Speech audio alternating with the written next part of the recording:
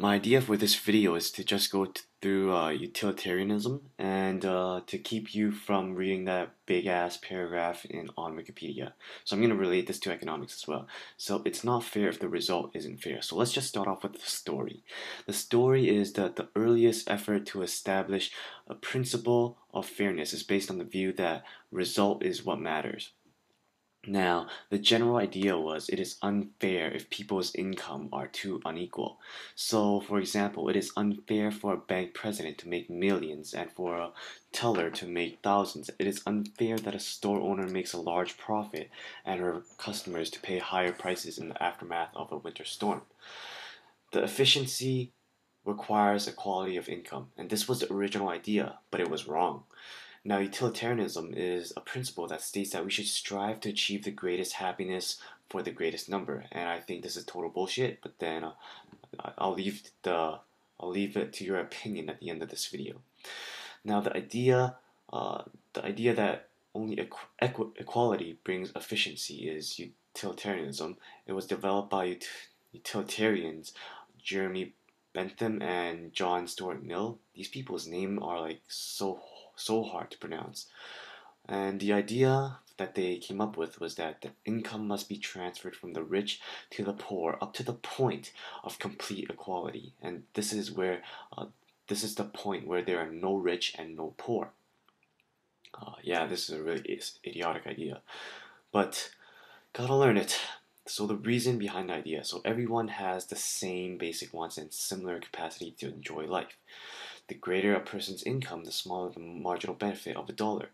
That is, for example, the millions of dollars spent by a rich person brings a small marginal benefit to that person compared to the marginal benefit that the $1,000 spent brings to a poor person.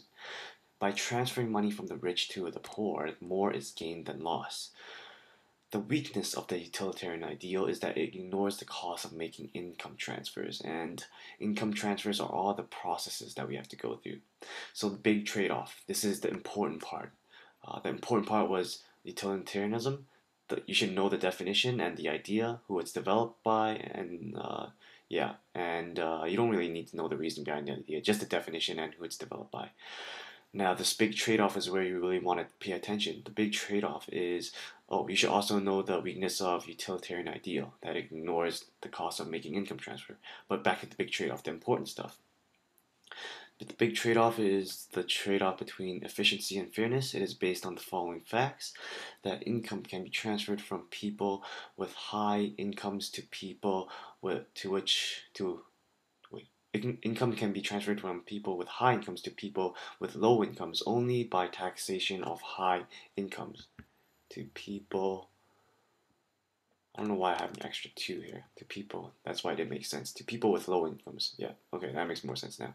So, taxing paychecks only makes people work less. This results in quantity of labor being less than the efficient quantity. So, we have underproduction, something like that. Now, taxing people's income from capital makes them save less, and this all results in the quantity of capital to be less than the efficient quantity. Again, underproduction. The smaller quantities of both labor and capital means less quantity of goods and services being produced. And when are less quantity of goods and services being produced, that means probably less trading. And this leads to a smaller economic pie, and we want our economic pie to be as big as possible. So there's a trade-off between the size of our economic pie and the degree of equality that occurs. So the greater the amount of income redistribution through income taxes means that there is a greater inefficiency, means that there is a smaller economic pie. So a dollar transferred from a rich person does not equal a dollar to a poor person. A portion of the dollar is always lost to transfer services and processes. So at the end of the day, this is most likely to happen. A highly taxed entrepreneur will most likely shut down his business, fire all the employees, and then all the employees have to find another perhaps maybe a lower paying job, and that is not a good thing.